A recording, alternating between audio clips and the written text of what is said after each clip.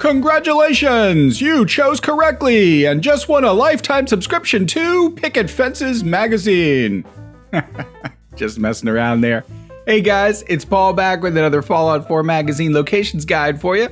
Since I just put out my first major settlement showcase video a few days ago, I figured that the Picket FENCES magazine locations would be the next most appropriate guide to post. Now I know there are hundreds of other Picket FENCES magazine videos out there, and I'm late to the game on this, but I wanted to go ahead and post it for a couple of reasons. For one, I want to have it archived for posterity and to become part of an all Fallout 4 magazines playlist before, the game is said and done. Also, you'll get the location of a bonus magazine in this video that will also unlock more hidden items for your settlement building fun. So let's go ahead and jump right over that fence and get rolling.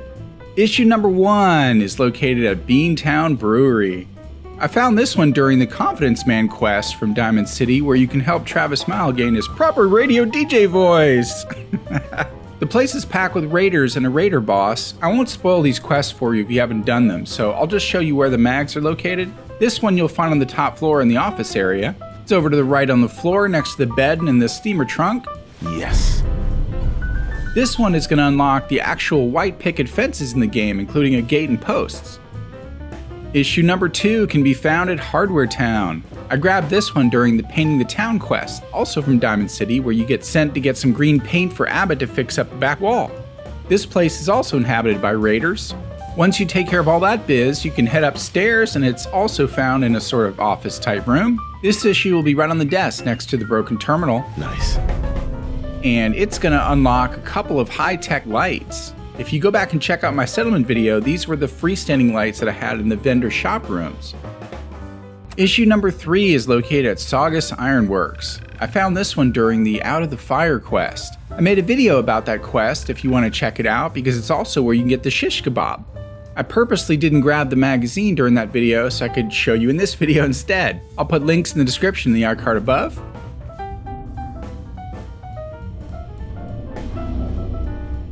There we go. And this one's going to unlock all those cool statues like this one I featured in my settlement video. Hope reading that's worth our time. Oh, it's worth our time, Kate. Speaking of Kate, issue number 4 can be found at the Combat Zone, where you can also acquire Kate as a companion. So this was actually the first of the bunch I found. Needed Kate for all that masterful lockpicking she does. Once again, more raiders to dispatch before you can get your hands on it. I don't know why all these raiders are interested in interior decorating magazines. Must be that soft side that we just don't give them a chance to show off. Anyway, it's right on the lighter colored table near the stage. You all done killing each other?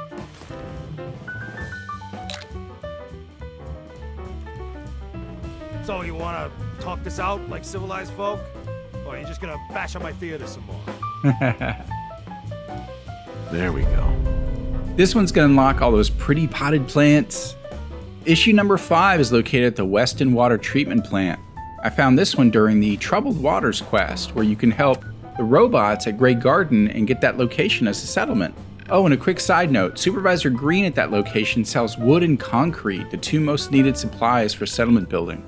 Anyway, at the water treatment plant, finally we have no more raiders. This time it'll be super mutants that you need to wade through in order to get inside and up to another office type room overlooking the generator room. It'll be on top of the filing cabinet next to the terminal. Yes. This one's going to unlock the patio furniture and the picnic table, like the ones I had in the cafeteria of my settlement.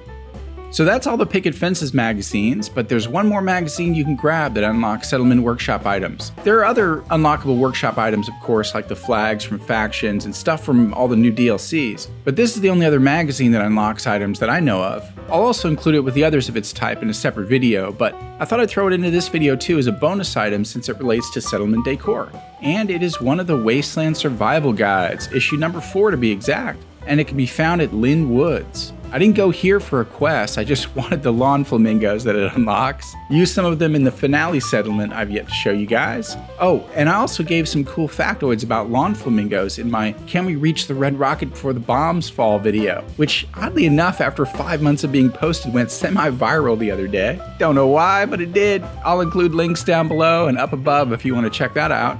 Anyway, more raiders at this location, so take them out or sneak around them like I did and then make your way into the main shack. It'll be on a sleeping bag near another steamer trunk. More raider bedtime reading, I guess. There we go.